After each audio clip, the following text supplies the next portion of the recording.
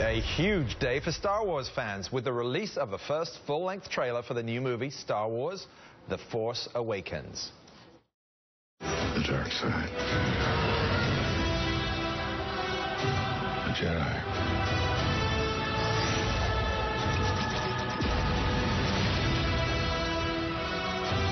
They're real.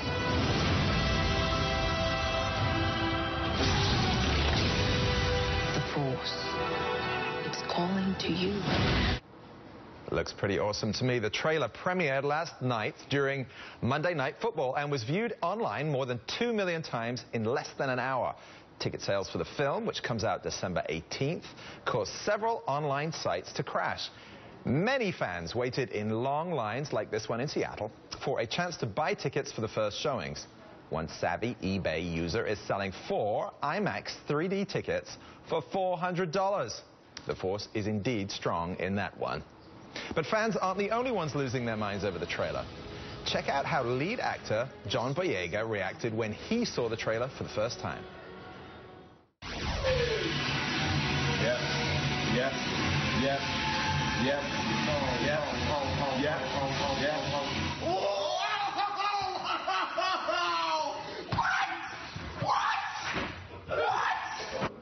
I guess he liked it. Here with me now is Andy Neuenschwander, film and TV staff writer at BuzzFeed. Andy, what was your reaction to this trailer? I grew up with these movies, so of course I was acting pretty much the same way John Boyega was. I was flipping out about it pretty hard. And I don't think I'm alone in that. It seems like pretty much everybody on the internet is going nuts over this trailer, which is impressive since it's not even the first trailer, it's the second one. It's probably the biggest reaction I've ever seen to a follow-up trailer that isn't even the first look at the movie. So explain this one to me. Star Wars fans weren't exactly, excited by the prequel movies as compared to the originals. What is it about this one that is capturing the attention? Well, I think there's a lot of hope that this is really the Star Wars story that we wanted all along, and I think a lot of people are learning that nostalgia is a really, really powerful thing. We're seeing a lot of remakes of older movies and TV shows and stuff. And so, that's sort of being incorporated into this one. Of course, we're getting new characters and we're getting a new story, but we're also seeing the return of Han Solo and Luke Skywalker and Princess Leia. We're seeing all of them come back.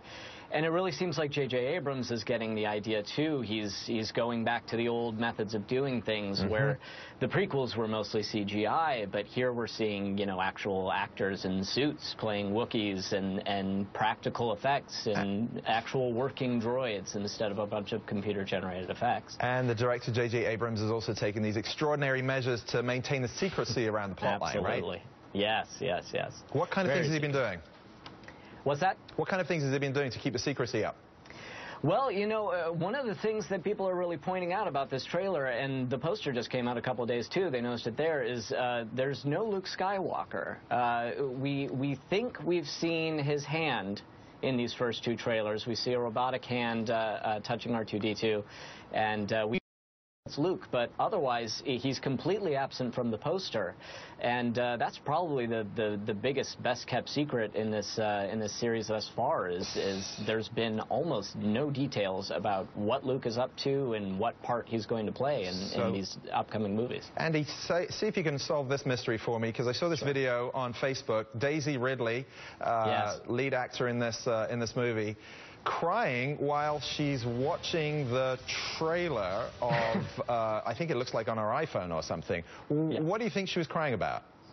I think it's largely a reaction that a lot of us have had. It brings up a lot of emotions seeing this, just sort of getting a feeling that, like, Star Wars is back, the way that we really want to see it.